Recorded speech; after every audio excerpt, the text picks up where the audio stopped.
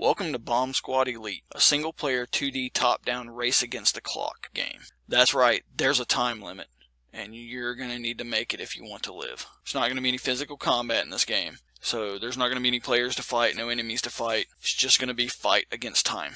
This is what your basic layout of the levels is going to be. It's going to be the top-down, where you spawn at different locations. Every time you play the map, your items are going to spawn in different locations. So if you play the same map again after you fail, then everything changes place, so you won't be able to memorize where everything's at. The hidden exit is not going to be marked on the map.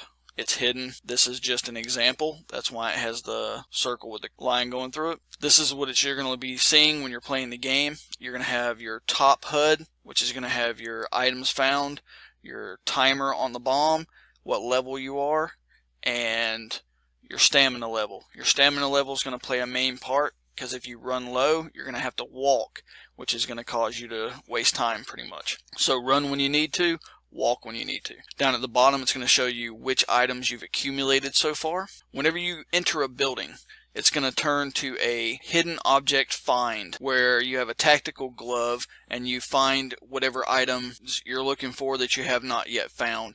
Like for instance, there's a piece of paper on the table, so that could be the diagram. Click on it and it'll tell you whether or not that's the right one or not. About every 5 minutes in the game, your terrorist buddy's going to pop up laughing at you. He moved the bomb on you. Now you're going to have to waste time trying to find the bomb again as you're still looking for your items. You do not need all the pieces to disarm the bomb. You do need the key and the exit to make a quick escape if you happen to come across those. All you need to disarm the bomb is wire cutters, but the diagram is going to tell you which wire to cut, and the magnifying goggles are going to help you in seeing the bomb a little bit closer so you don't accidentally cut the wrong wire. This is what the diagram is basically going to look like. And it's going to give you multiple choices, but you have to really read it and not get into a hurry. That way it tells you which wire you definitely have to cut. This is the way it's going to look when you're defusing the bomb. You're going to have your wire cutters, which is going to be basically your icon to move around the screen. If you do not have your magnifying goggles, this is going to be a little bit further out, making it a little difficult. Make sure you're cutting the right wire. You cut the wrong wire, you're dead. You have to start over. Cut the right wire, it's going to accumulate what points you've got out of what items you found, and then it'll move you to the next level. Similar games are going to be Keep Talking and Nobody Explodes. That's going to be your bomb disarming portion. Haunted House, Escape Rosecliff is going to be your item find. And then Escape from Ravenhurst, that's going to be your hidden object find whenever you are inside a building and finding the objects.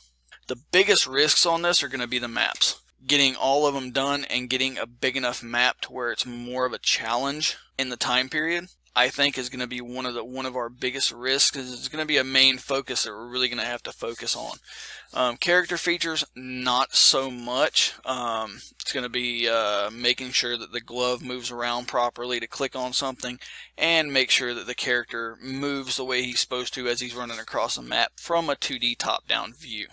Getting done within the time limit, I think, is another risk.